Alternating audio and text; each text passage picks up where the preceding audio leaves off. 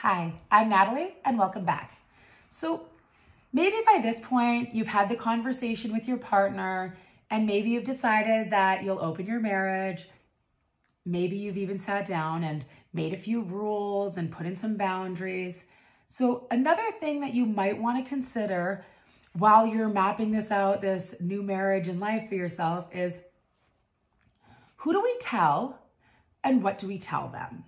And this is something that you and your partner can solely decide on your own, which is what you should do anyway. So you might be in a position where you just want to seal it up, just the two of you. Maybe you'll go to another city or another place and figure it out together as you make your way through. Maybe when you open your marriage, you will want to do it where you go on adventures together. So you might be in a position where you don't have to tell anybody, and at that point, you might not want to. I mean, there's a difference between privacy and secrecy. You're supposed to have a private, discreet marriage. That's okay. That's not a secret. That's your life. That's your marriage. Keep it private. You're not doing anything wrong. So I wasn't in that position though. My husband and I, when we opened our marriage, we decided we'd have separate single lives. And I would not be staying in our city. In the beginning, I would go to a different city. And then shortly after that, I was going to New York every month. So even though my husband would be staying where we live, I would be going away. So I needed supports to pull it off. So my mother would come to my house and watch my daughter while I was away for my single side. Now, I decided to tell my mother that we had opened our marriage because we're not monogamous and that we were changing the dynamic, and, I would be going away to kind of figure out what I wanted or, what I was going to do with that. Now, I told my mother for a couple of reasons. One, she would be watching our daughter, and I wanted her to know that I wasn't just running away, that I wasn't just floundering about, that it was intentional. And I also wanted her to know, in case she ever seen Dan out and about, I don't want my mom to be in a position where she sees him and is like, either she has to confront him or she feels she has to tell me. It just felt like it was unnecessary. And since my mom and myself were quite close at that time, I knew that even if she didn't understand it, she would be supportive of the fact that I'm doing it openly and honestly. So I told her. And then I told, my daughter's Nana, who watches her a lot.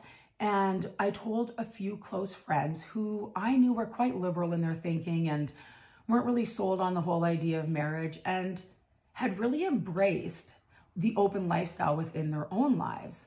So I really was selective of who we told.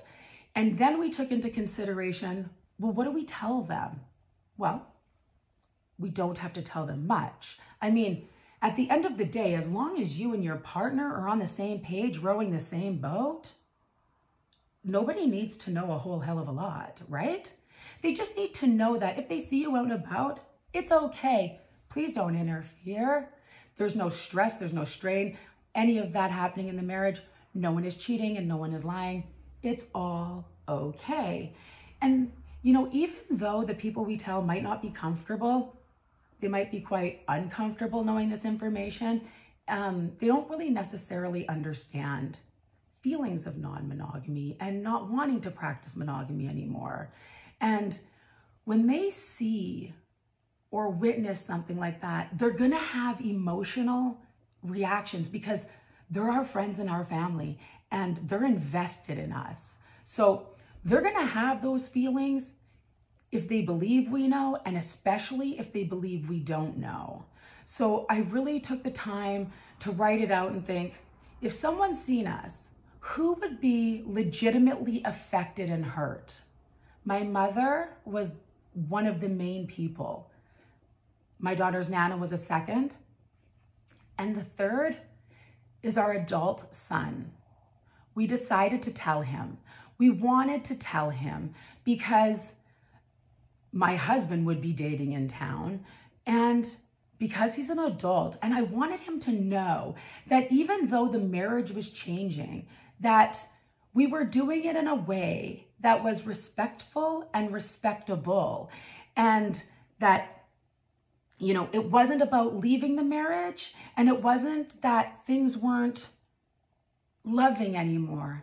It was that we'd come to this place in our lives where we realized that we are completely in love and committed to one another, but we still have the interest of having more experiences and having experiences with other people. Now, like I said, you might not decide to tell anyone. And within a year of mine opening, I started a blog. So by then everyone knew. And now I have a book on it. So I kept it quiet and private, so Dan and I could move through together in a fashion that we were comfortable with. We didn't want or need to broadcast it or even want or need outside opinions. They weren't necessary. We just wanted this time and space to go through. And that was it. So we picked a few people who we decided to tell, and then we decided that they only needed to know very little information. I mean, after all, we're not looking for approval. We're just letting you know, in case you witness, that this is how it is. And we are happy, and we are healthy, and we are committed. Thanks for stopping by. If there's anything else you'd like to know, leave it in the comments. Thanks so much.